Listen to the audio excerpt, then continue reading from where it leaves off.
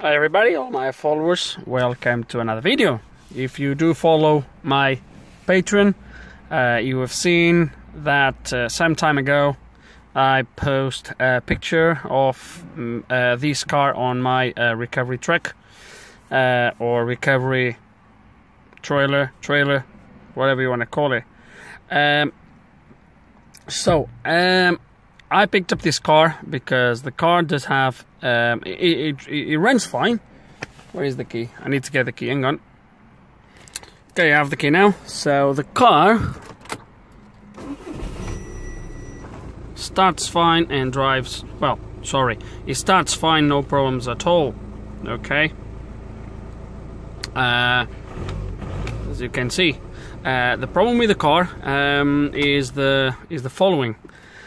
When I press the clutch,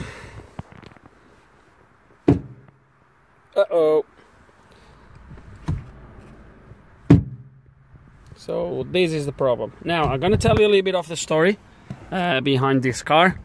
So the car broke down on this guy, and he got RAC to recover the car, and he's been told that the slave cylinder is gone. Then I think from what I've gathered, the guy got in touch with Audi. I believe over the phone. I don't know.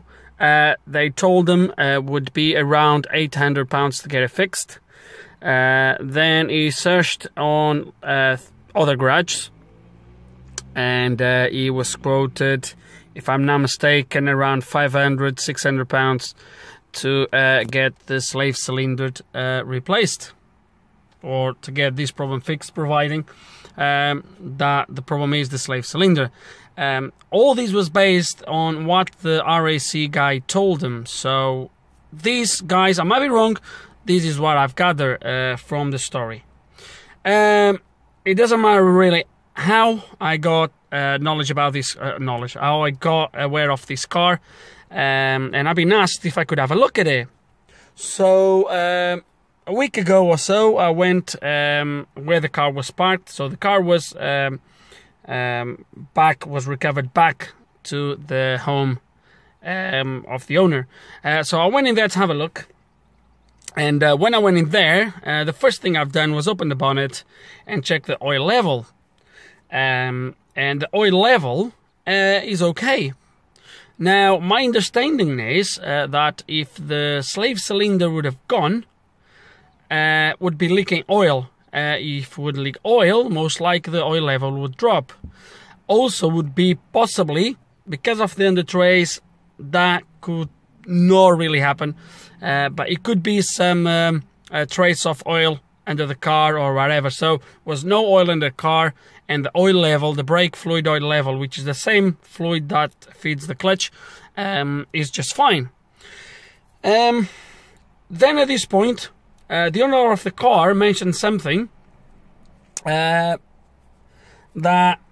kind of twisted the story a little bit. So, not the story, but what might the problem be? So he said to me that he found bits of plastic underneath there. So I got under there. This while I was checking the car at his place. So I got under there, and I'm going to show you exactly what I found as well, or what I've seen. Hold a second. Oh.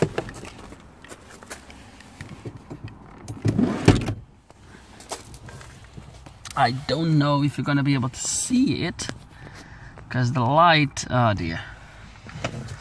Oh. Can you see that?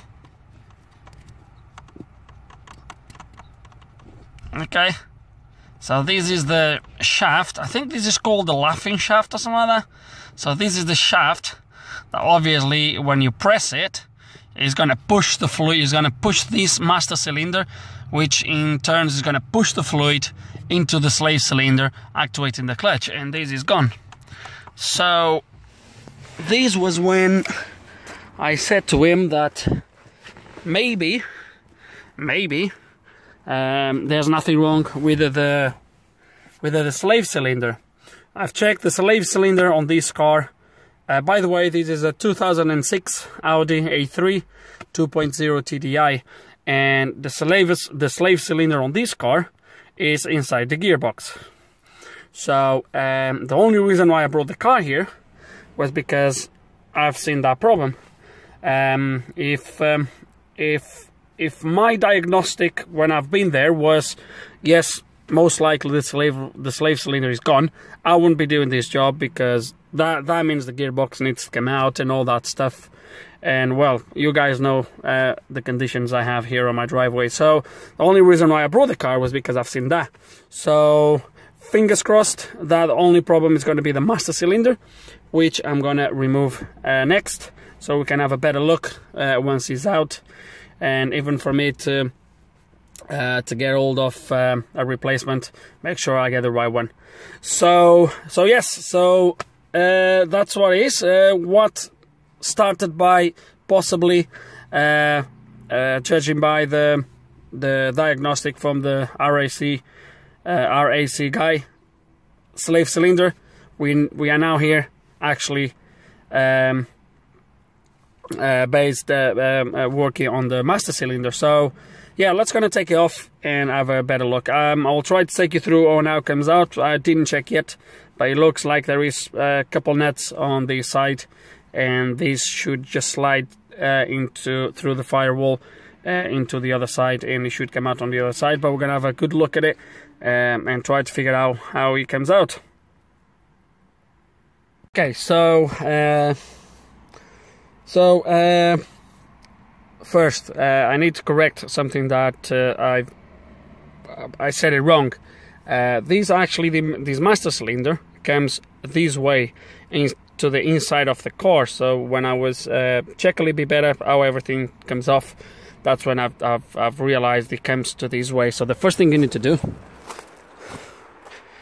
which I did already, is disconnect everything from the cylinder down there. Okay, so you have the oil pipe, which is here. I blocked it in the end, and then you have an electrical plug, which is right here at the back. That goes right underneath. It plugs from the side. Sorry guys, I got interrupted. So yeah, so you have an electrical plug from the side, which is a little bit of a pain in the ass to remove, but it can be done. Then you have a little clip you can't really see there. Hang on. Oops. Okay, so then you have, let me move this pipe out of the way. Then you have a clip, that little clip at the back, if you can see, right there.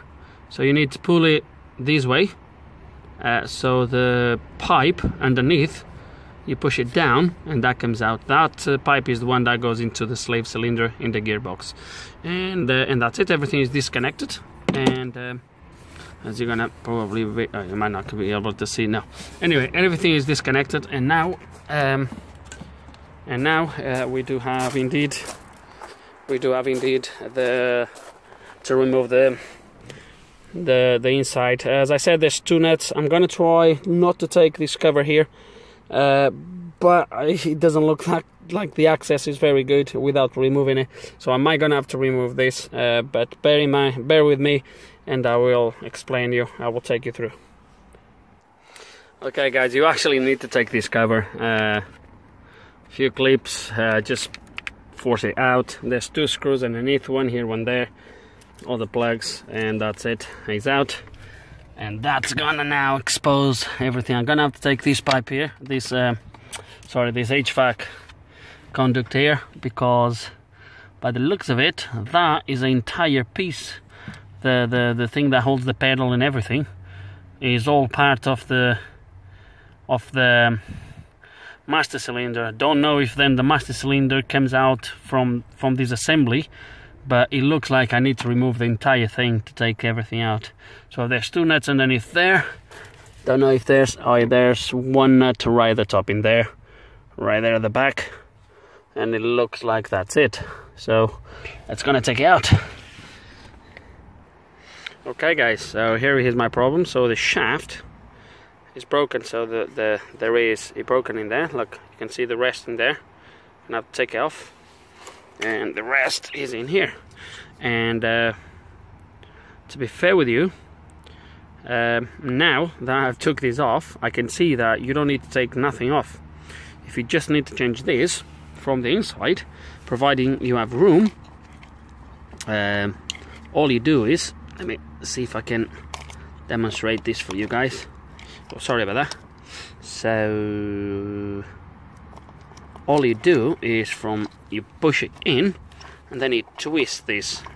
So to remove this, you twist and pull, and all these can be done from the other side, providing you have room. And nevertheless, to take that little bit off in there, I would have to probably take this off. So it's not a lot of work anyway, but oops. But yeah, so I'm gonna try to get hold of another slave cylinder. I don't see how I could fix this. Maybe I could, but I don't think I won't. I'm just gonna get another one, get replaced, and see if that fixes our problem. Otherwise, it's gonna probably be the other cylinder, but I haven't seen any. Although now, having a better look, the oil was not that high, to be fair with you, so it was just about right. So don't know. This needs to be replaced now, regardless. So it's gonna get one, and get it done to remove this bit off. There is this white tab, there is that white sort of bed where that ball, where the shaft goes in. This, you press this side and that side, and it should slide towards this side, and we should be able to take it off.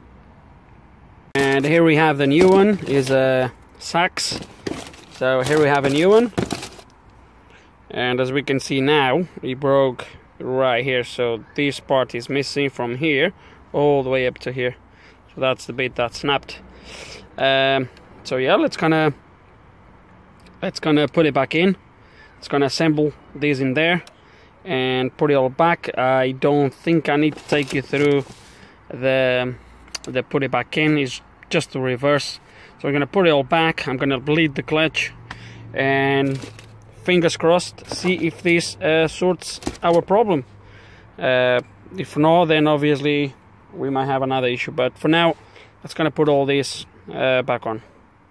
Okay guys, and everything is back in place. To put stuff back in place, it is a little bit of a pita, but scratched all my hands and bloody hell. Anyway, it's all in place.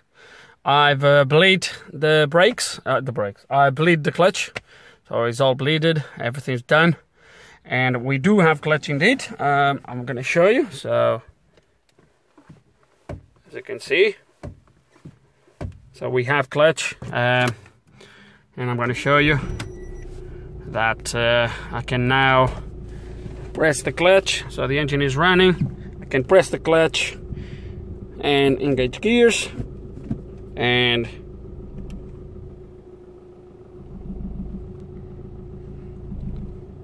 it's all good, as you can see. So it looks like was just that was broken. I had a few things unplugged in there, so I think is why the engine light is on. I'm gonna have a quick look, because I had airflow meter unplugged, because I had to take the air filter housing to get access to the nipple to bleed the clutch. So I think is why the light is on, but we'll have a quick scan on it and we'll have a look. But other than that, yeah, as for the clutch, everything is done. As you can see, everything is sorted, and it was just that. I think that's it, guys. Hope there's some information here that can be useful for some of you out there, guys. Hope you enjoyed the video. If you do have any questions, any comments, you know the score, put them below. And like always, thank you for watching.